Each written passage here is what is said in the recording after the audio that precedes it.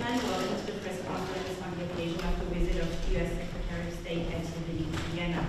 Given the large number of civilians in Rafah, about 1.4 million, many of whom, as the Foreign Minister said, have been displaced from other parts of Gaza, we have to see a clear and implementable plan, not only to get civilians out of harm's way, but also to make sure that once out of harm's way, they're appropriately cared for, with shelter, with food, with medicine, with clothing, and we've not yet seen such a plan.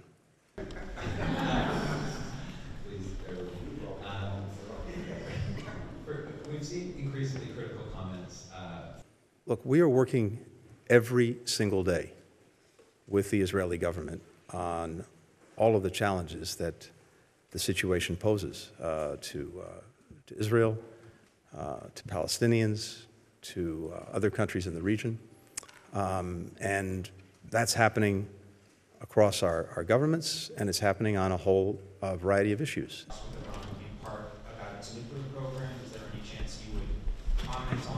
Yes, there has been a counterproposal put forward by Hamas.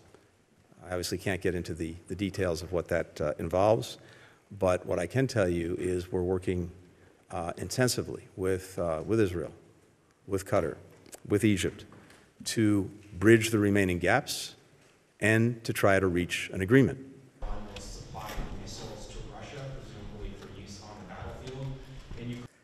And without doubt, we know that a military offensive in Rafah, without a credible plan what to do to protect the civilians, would trigger a humanitarian disaster.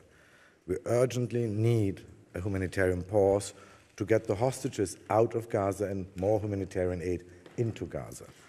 And we shall never forget that among these over 130 hostages, there's one Austrian-Israeli family father who now for 161 days is in the hands of Hamas.